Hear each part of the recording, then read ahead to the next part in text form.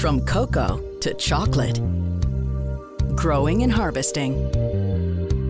Chocolate begins with cocoa beans that grow in pods on trees, found in the tropical heat of the equatorial forest. It takes around 5 to 6 months until a cocoa pod is fully grown and ready to be harvested.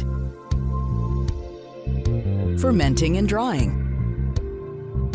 Once extracted from the cocoa pods, the beans are covered for 5 to 7 days to ferment. After fermentation, the cocoa beans are left to dry in the sun for about 6 days. Collection and shipping. At collection centers, the dried beans are then weighed and checked for quality before being packed in jute bags and transported to the Callebaut Group's cocoa factories for processing.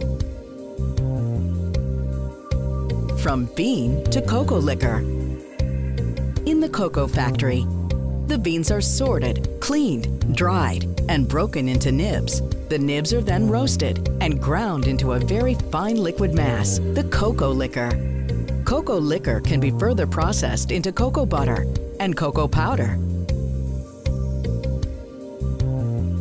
Making chocolate.